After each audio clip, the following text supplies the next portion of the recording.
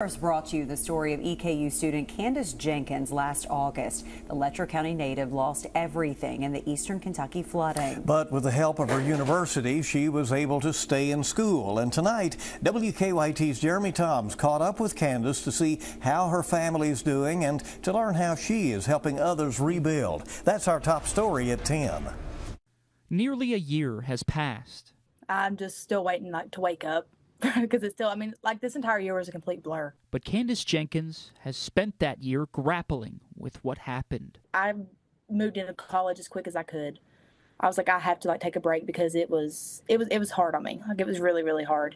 Candace's Letcher County home was a total loss after the flooding, but she says it is being rebuilt through the Appalachian Service Project. And with EKU funding her education, the rising junior continues to pursue a piece of family history. I'm the first woman to ever go to college in my family. After everything that's happened, my family and the school, they still put my education first. Now she's giving back to her crestfallen community, working as a case manager for the Cajun Navy. I'll go in, I'll contact people, ask them what they're needing with the flood, what they need to be done to get back on their feet. Candace helps connect other flood victims with the nonprofit's ground crew to start rebuilding.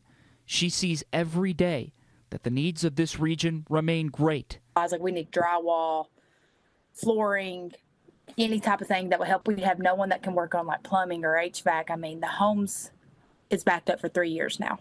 With the one-year marker upon her, Candace takes solace in the way Kentuckians continually meet those needs for one another.